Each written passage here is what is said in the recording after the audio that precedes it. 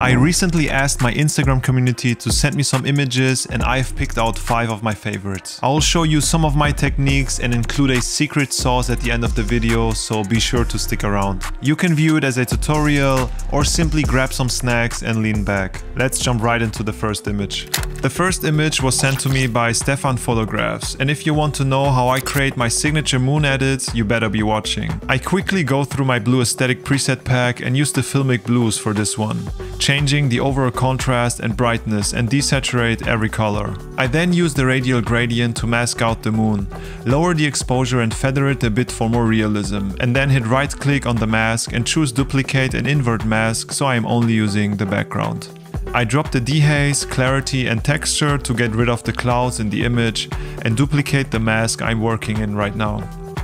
I then double tap on the sliders to reset them and intersect the mask with a linear gradient and lower the exposure to create more depth and contrast. Again, I duplicate this layer but complement the linear gradient with another one, emphasizing the brighter part of the image by lowering the contrast, decreasing the dehaze slider and adding more exposure to it. I am adding more texture to the moon by clicking on the first mask I've created in the beginning. And now for the magic, I am finally saturating the image again by adding my favorite color back to the image, blue. After some slight changes, this is what I came up with. I hope you like the outcome, Stefan.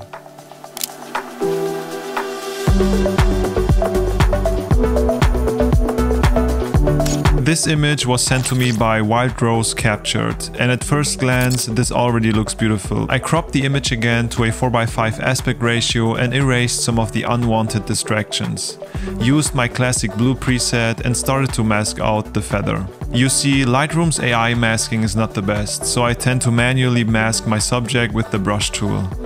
I then duplicate and invert the mask to only affect the background, and with a linear grade I will again create more depth to the image by decreasing the exposure to add a shadow. I'll do the same but with the other side, just like I did with Stefan's moonshot. Again, I go back to the feather mask to increase the texture and remove more distractions. I hope you like the outcome.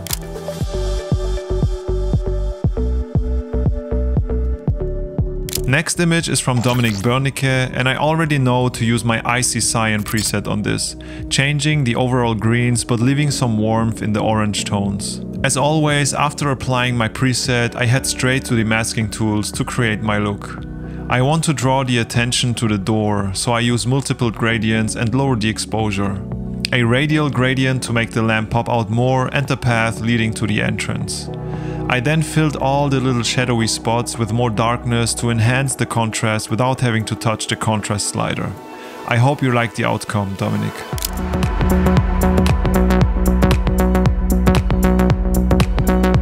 This image was sent by Antonin, and for this one I'll not use a preset as a base but rather create a look on my own.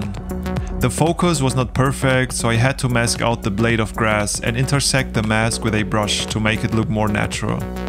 I did some slight changes and desaturated everything again because for me, a black and white image is easier to shape. After reapplying the colors and changing the hues, this is what I came up with. I hope you like it.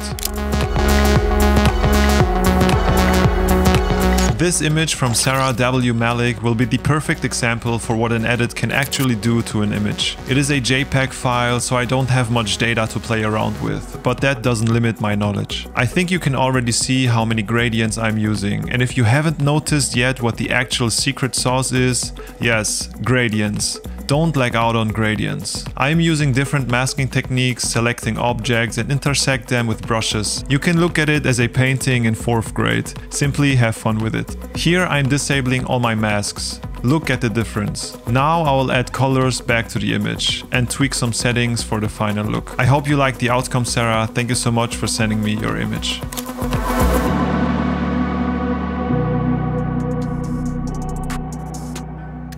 I am still learning and honing my own style, so I hope at least one of my techniques were helpful for you. Thank you so much for watching. If you have any questions, drop a comment or DM me on Instagram. And as always, I'll see you in the next video. Much love.